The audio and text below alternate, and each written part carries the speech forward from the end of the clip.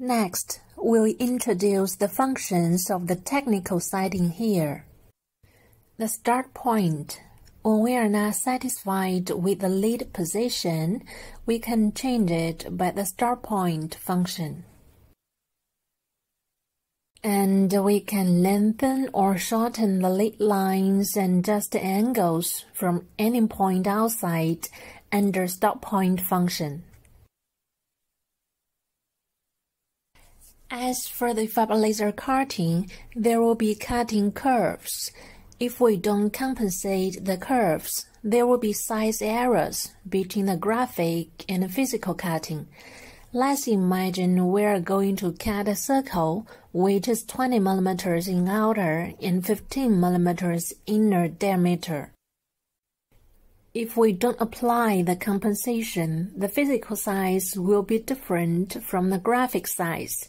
Due to the curve, the physical size of outer diameter will be smaller than 20 mm, and the inner is more than 15 mm. Here, let's suppose the curve is 0.1 mm. After the compensation, we can see the outer is expanded and the inner is shrinked. Then if we process the cutting now, we can make sure the physical size is accurate.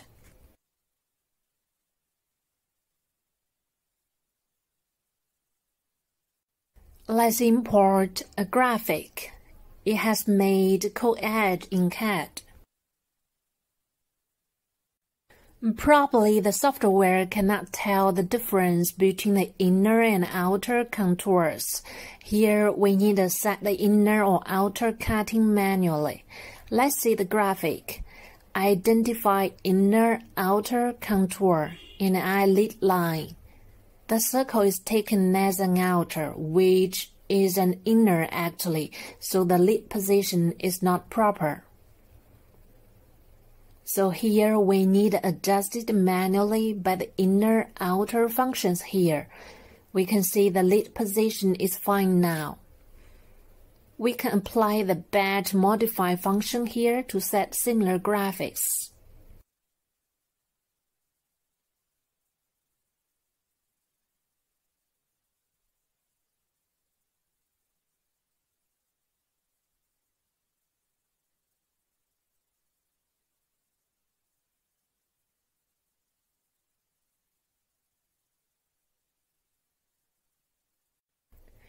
When we are going to cut a long rectangle like this, if we cut it directly, normally the cut will exhibit a caulking at one side and then influence the travel path of the cutting head.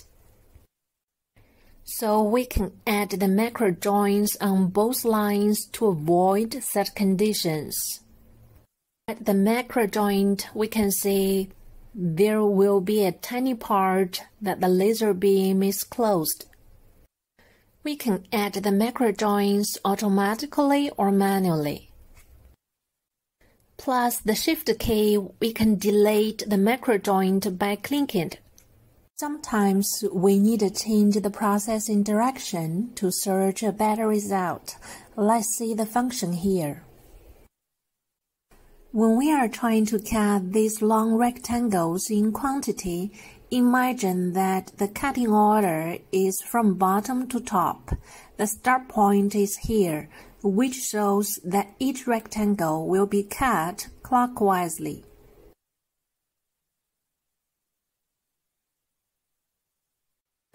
After the first rectangle is finished, when the cutting of second rectangle goes to this long line, the cutting head probably will be shaking due to this long line has cut off without enough support for this workpiece. Here, let's try to make the cutting direction reversed, which is processing counterclockwise. We can see when the cutting goes to the second, there will be more supports when cutting this line. So it turns out this cutting direction is more reasonable. We can also set the cutting direction here all clockwise or counterclockwise. If we wanna leave a gap at the end of the processing path, we can find it here at the Seal drop-down menu. We can set the gap size here. If we wanna fill in the gap, choose Seal. It will be done. We can set over, which means the cutting will continue a distance after it finishes the whole processing. Like we set it to 5 millimeters. When the cut comes to the end, it will continue 5 millimeters more from the beginning.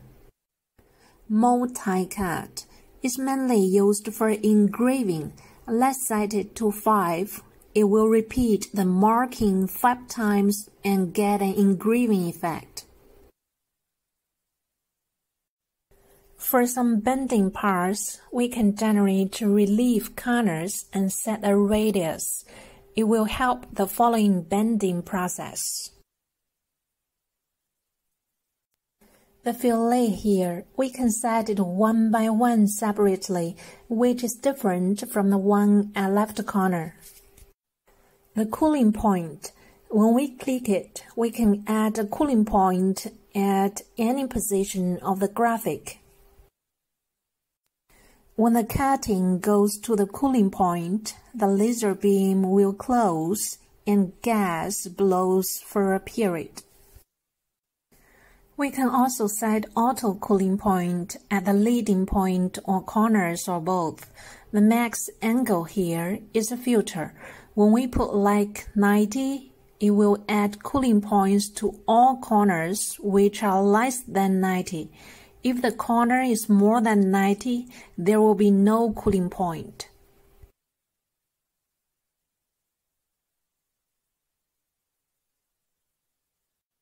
Please note that cooling point at the leading will become a part of the lead line, which will be cleared, deleted, or changed as the lead line does.